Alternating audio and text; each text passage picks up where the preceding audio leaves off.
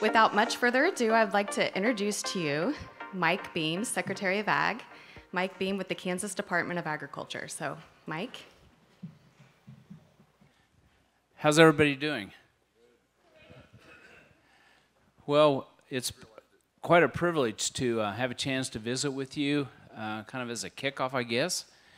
I must confess that there are people in this room, most of you that know far more about soil health and regenerative ag than I, but I just was going to make a few comments. Because of the role that I play in, I always like to brag about Kansas and Kansas agriculture. So you'll have to bear with me a little bit with that, but I want to talk about the significance of agriculture in Kansas. One of our big resource challenges that I think all of you are aware of, maybe some of the opportunities in the climate resilience arena, and how that affects the food supply for the future.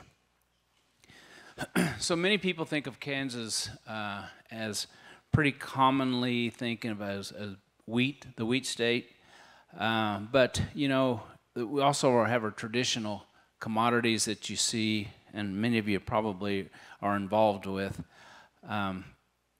But other areas that we consider agriculture would be our landscape, horticulture, pet food. I'll mention that here a little bit later. It's becoming a big part of agriculture, and of course our livestock, animal, food processing. But we have about 46 million acres of land in Kansas. It's U.S. Census says they call it farmland, and about 59,000 farms. And the average, of course, is skewed from east to west in the size of those farms. But what I like to tell people in eastern part of the state, in non-ag state, is 14% of the workforce in Kansas comes from the agriculture sectors. So we are an ag state, and we have a big contribution to the economic well-being of Kansas. One of the things I've always enjoyed in my career when it comes to agriculture production, it is still family-oriented.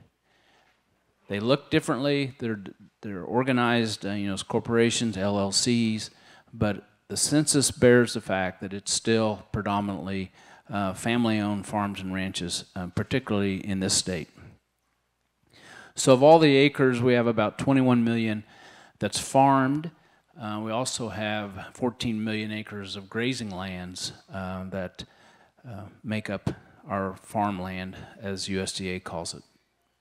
So the top 5 ag products that are grown, the volume grown would be cattle and calves, wheat, corn, sorghum, and soybeans. Those are the common commodities sectors of the Kansas agriculture. But in Kansas, our ag economist notes that the state's economy is built around 536 sectors. 73 of them we consider our agriculture. So we have some of those sectors I mentioned earlier, food processing, and those 73 have a direct contribution to the state's economy of over $53 billion. The direct, indirect, and induced, it comes up to $76 billion. And this might surprise you on some of these, but if you look at the volume, the dollar impact to the state, number 1 is beef cattle, almost $9 billion. Animal slaughtering, that doesn't include poultry. We have very minimal poultry processing. 3rd is grain farming. 4th is further processing of meat. And this is the one that may surprise you, but the one that continues to grow, and that's dog and cat food manufacturing. Like I said earlier, it's becoming a larger sector, and of course it's using byproducts and adding value to the products that come from our common ag sectors, other common ag sectors. We're first in grain sorghum. We are first in winter wheat. We rank 2nd in sorghum for silage, 3rd in cattle, and 4th in sunflower production. So if you take a look at the top 10 rankings by various commodities, we have, I think, about 15 of those categories. So we're very diverse. but yet a very big player in agriculture.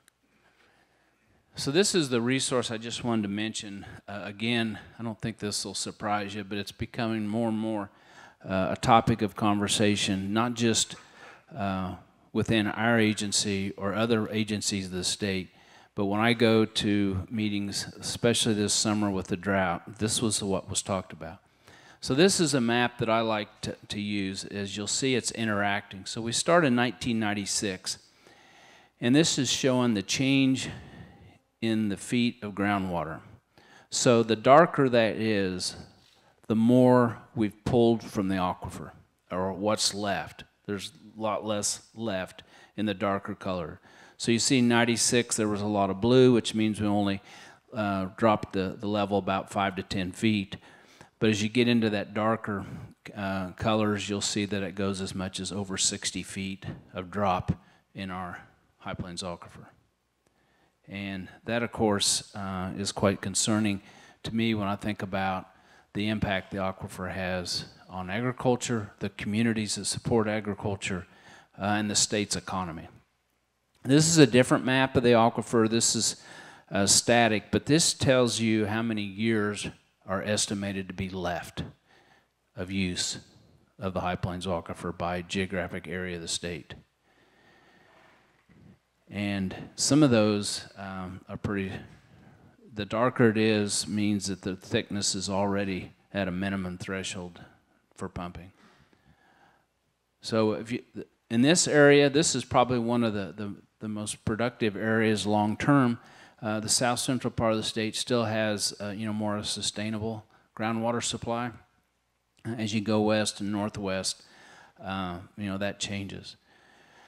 So that's a map that is getting a lot of play, and it's based on some of the best data that I think any state over the High Plains aquifer has.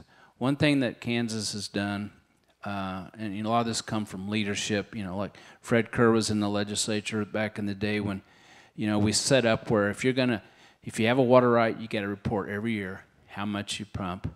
We have, I think, over 450 index wells. So the same week, it's usually, I think, in January, Kansas Geological Survey goes out and takes a water level at all those wells. So we've got probably some of the best data on what's happening underground in the aquifer. And that's how this map was arranged. So we talked about this last night. The state water plans is wanting to, the goal thus far has been to conserve and extend the life of the aquifer. I would say, though, that in perhaps the last few months there's been conversation about, do we need to change that goal? Because how long is extend? We saw the map. Some places there's not much left. And the other thing the legislature's done over the years, probably over the last 10 years, is they've created some tools that can help if locals and the communities want to step forward and use them. The middle one is mentioned, the local enhanced management area. That is applicable to groundwater management districts where they can assess, we want to reduce use of water by X%, and the board of directors has the authority to implement that. They get approval from the chief engineer. And it's been probably most successful in the northwest part of the state where they've entered into agreements and renewed their 5-year local enhanced management area. And they've actually seen a considerable reduction in that decline. They have a much more positive future in the approach that they're taking. And in many cases, they have found that they've used less than what their target was because they've been very strategic in how they use it and using some of the technology. The legislature also created water conservation areas. That it can be one or more water right owners who collectively agree to do reduction, and usually with the agreement that they have more flexibility year to year. And then the multi-year flex accounts, that's if for someone with a water right, they can get approval to enroll in that, and then they have 5 years to use a certain quantity of water. we're going to see we expect a large number of applications for multi-year flex accounts to come in as the year ends, because people who overpumped their authorization in 2022, that's about the only tool they have without having some regulatory consequences. Again, most of these are voluntary. If you're in a local enhanced management area, it's not necessarily voluntary if the groundwater management district is voted to move forward. So I talked to our chief engineer the other day and some others. There's always better ideas, but really we have the tools to do what we need to do as far as be more sustainable in our use of water. And of course, technology always helps with the crop genetics, our patterns, the technology with soil moisture probes. The state's investing a lot of those with cost share agreements for this technology. And you know, there's a lot of different efforts. We're trying to make more focus on it with the water plan, the Governor's Water Conference, which starts tomorrow, and you've probably heard about the water technology farms. But I'm confident you're going to hear more discussion and more urgency that we need to do more. So this is just a few bullets that I put in. I think most of you are aware of this. You're believers, you know, and that's why you're here. But I think that's our future, is to making sure we're more resilient, using some of these practices and some of the technology that you've probably heard about and going to hear more about at this conference. Broadband is a part of it, having that access to data, and the state's making considerable investment in making sure we have high-speed internet through all parts of the state. And the one thing that I have to have faith in my career, I've always been impressed with the ability of farmers and ranchers to innovate and look for the future and plan for the next generation. So I believe we'll get there. We just need to keep focused. And several years ago, when we started talking about the carbon market and the need or desire to reduce carbon output, you know, I wasn't quite sure, you know, how much of this is being driven by who's in office in D.C. Or other interest groups. But what I've kind of come to conclusion is, you've looked at some of these corporations. You know, McDonald's is all in. You can argue they're not doing enough. Some may argue that they're not doing enough. You know, McDonald's has a very, very measurable plan that they're reducing their greenhouse gas emissions. What happens? That goes down to their suppliers, which goes down to their growers. Walmart, you know, they have emissions reduction plan. ADM is investing considerably with soil health grants, low emission energy production. Land O'Lakes has their own True Carbon program, where they actually have a separate entity that works with producers to reduce carbon output, store carbon, and potentially sell their carbon credits. General Mills, you know, has a regenerative ag pilot project. And the North American Meat Institute, which is the organization represented by all your major beef and pork packers, they have their own sustainability goals and are working to reduce emissions, and have made considerable reduction over the last 10 years.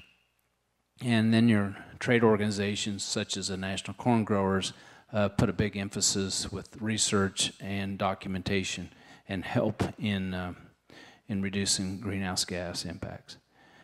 So I would just say that, why are these people getting on board? Congress hasn't required them to do so. And I was having this conversation just this last week.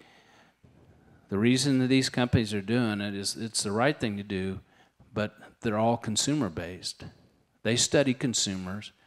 They've made grown huge corporations by observing, doing research. What do consumers want and need? How will they respond? They're on board with this.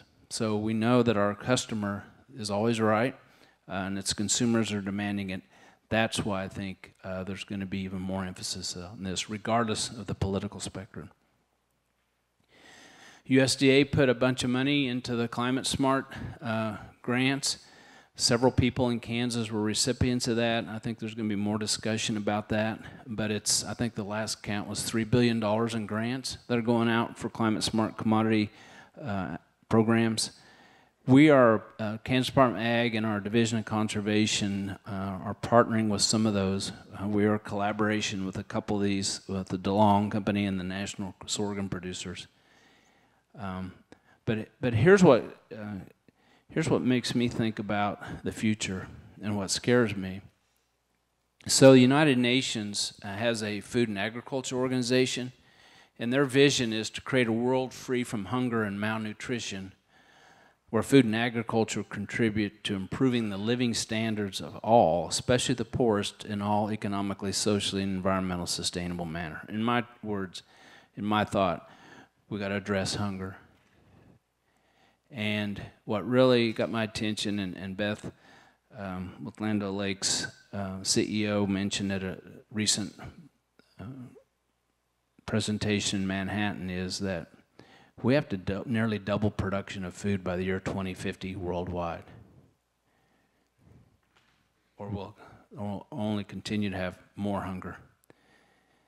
So I think our challenge is we've got to rise to meet the needs of people as our population grows, diet changes, and increased incomes, hopefully to purchase food or produce their own. And we're doing this with less land. We'll always have less land. They don't make any more of it. So we've got to be very productive, very sustainable if we're going to feed people in the world in the next 25 years. And that means lots of investment in research and development technologies, and of course, our human capital. So I think, looking at this, what our biggest opportunity to meet these needs, and what I think all of you are gathered here before, it's all going to depend upon the health and resiliency of our soils. And I'm proud to be a part of this program. It's an honor to be here, and I'll stay around for a little bit. I know I'm going to learn a lot more than I've been able to share with you, but I thank you for being here. Thank you for inviting me, and I guess I'd respond to any questions that you might have or challenges that you might have at this time. Yes, sir.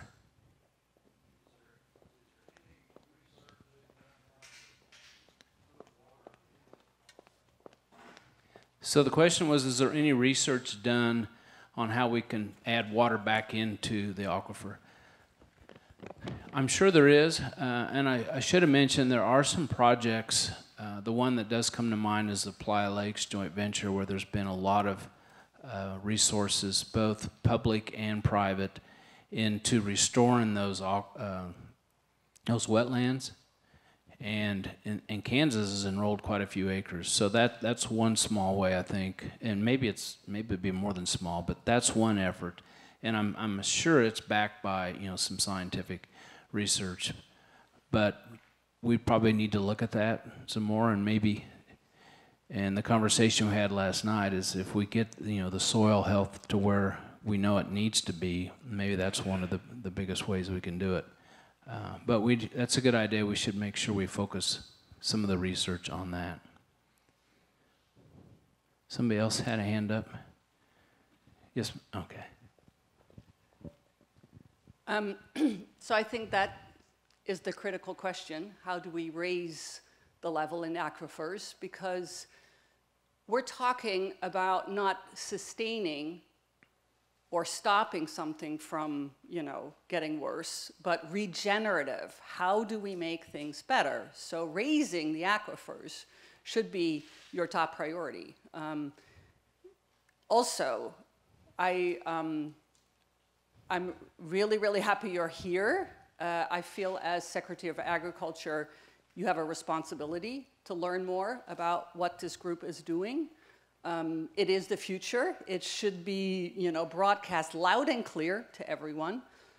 I also feel like half of your presentation is still addressing a false paradigm. I think we've moved on. If I look at all of my conventional farming neighbors, they're all dying of cancer. This is urgent. We cannot wait. You know, the United Nations, most of their programs are falling short of achieving any of the goals. So we have to start asking different questions and addressing, you know, the real need, because we don't need to produce more food. We need to produce better food, and educate the public that maybe all that corn that's grown for high corn fructose, whatever it's called, that has to stop. So, you know, I feel like we have a responsibility to start educating all of the people in, you know, your area, you going out and again, telling people in Congress that we have to start asking different questions. So, you know, again, I don't have like a big question, but I feel like resources, you say you have tools, you have the resources. I think it's top priority that we start with the water and say, and then how do you increase the water? Well, maybe if the soils are better, the water table will rise. So the soil is the answer, and water is, so I hope you will prioritize that. Thank you. Thank you. Thank you very much. And we're doing a panel as a follow-up too, Okay. and so we'll have some really great, I think maybe some possible solutions to that. So I appreciate the presentation for sure. Maybe a different take. There's a lot of talk about carbon scoring all of our practices at the farm level. Is there an opportunity to tie a water score to that? Because I think you have a really innovative group in this room, but within production agriculture, peer groups work well. These LEMAs have worked well because people are learning from their neighbors, and the competitive nature of agriculture is what allows us to innovate faster than anybody else in the world. So I don't know if instead of a top-down approach, maybe an integrated approach that says, hey, can we create a water score around these things that maybe is traded? Not that I want to go to cap and trade, but it's much the way these carbon markets are developing. Can we do the same thing around water use? And I know there's an economic use that's put out by your office annually, but any thought in something like that? I think there's an opportunity to do that. Part of these these grants that I mentioned has a research element and a lot of different partners.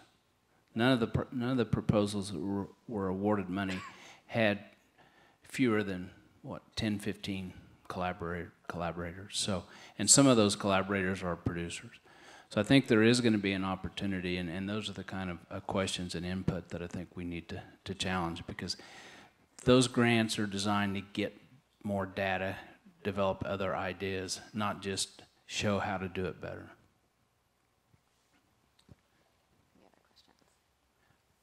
You're going to get a chance to meet Andy Line, who's in our agency and is division director of our Division of Conservation on this panel this afternoon. So he's set up to bail me out if I mess up. Somebody else? Thank you for your time this morning. Yes. I saw it interesting that pet food is making a pretty big impact in Kansas agriculture. But who stands to be impacted the most from a producer standpoint? From pet food?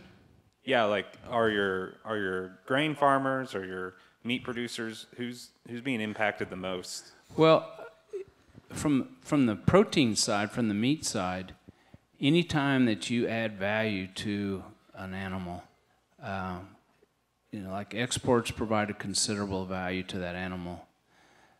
Pharmaceutical aspects of an animal. So if there's higher value products from the animal that can be merchandised through pet food, and this is what's growing is not the pet food at the big box stores, it's the high-end pet food.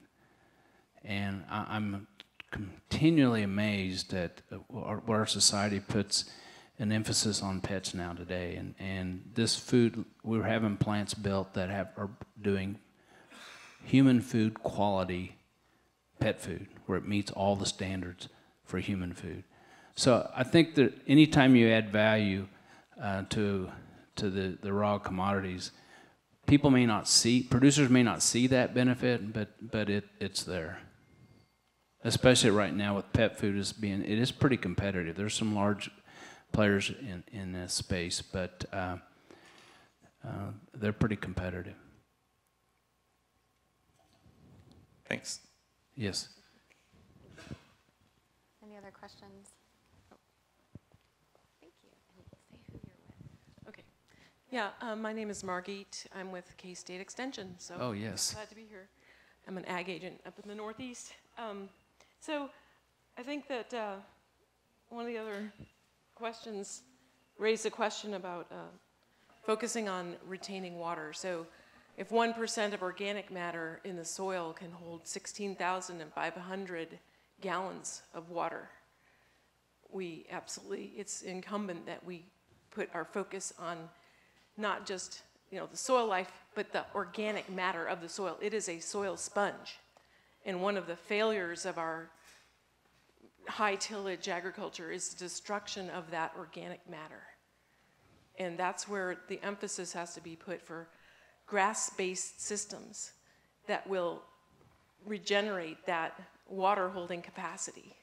So I think that one of the challenges is the egg and the hen problem now that we're facing in these dryland agriculture systems is that we can't get the grasslands reestablished, but by using products like PrairieFood or stimulating the biological life that will then stimulate the plants to produce more carbon into the soil, we can rebuild. It's absolutely possible. And I think that the grazing systems that we have to recognize by intensive rotational grazing, you increase the carrying capacity of the land by threefold, fivefold sometimes. So getting more focused on intensifying our grazing, intensifying our stocking rate in concentrated areas. It's all there. It's waiting to happen. That's why the buffalo were so highly successful on these grasslands. So one of the key leaders in the world is Alan Savory with his holistic management model that I think as farmers are bridging the gap with looking for more sustainable systems, it's grasslands that will generate more prosperity on the land in this area. Maybe less row crop out west and more cattle, ideally. So some of you may know that most of my career has been working on the livestock side and considerable emphasis on the conserving of our grasslands, so I'm with you on that. The one thing we have to realize is that there's a lot of people in agriculture who really don't care to have livestock. There are those who have livestock that really don't care that much about tilling the land. So I think, it's economics, it's landowner rights, but if we have the research and if we have the peer-to-peer and we have the knowledge where you can share, there's other ways to do it. That's going to make the biggest emphasis, I believe. We can't force people to go that way, but maybe we can show them the way, backed with the economics. And thank you for being here with K-State Research and Extension. I appreciate that. Thank you. Rob's got something.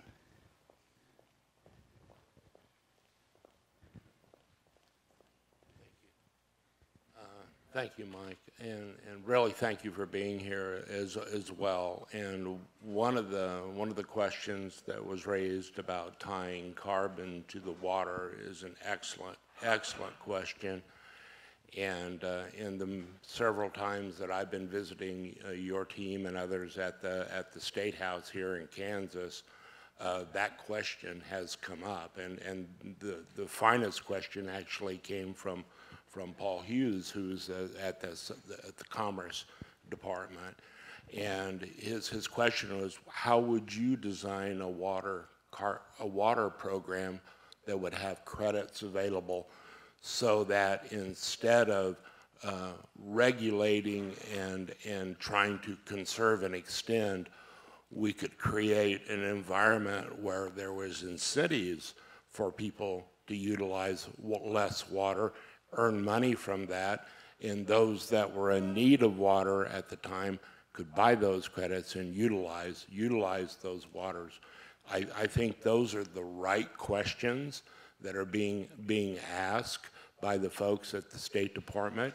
I think the real challenge here is for the State Department, instead of taking a follow and wait and see attitude, is to take a more leadership role in let's make this regenerative and expanding our ability to leverage our resources and bring them back to the point where they can supply what's needed in the world. And I applaud you on the direction that you guys are going, but I encourage you to take quicker steps and support more local businesses. PrairieFood has been fortunate. We received $1 million of the USDA grant by joining with GEVO, who is making sustainable aviation fuels from ethanol. Those are opportunities going forward that we need to realize in the state of Kansas, not just in South Dakota and other places. And I encourage you to pick up that flag and wave it hard and go a little out on the limb to bring Kansas to the forefront of this opportunity to change our ways. And thank you again for being here. We really appreciate it. Thank you, and I'm going to count on you to help me along the way. I am here.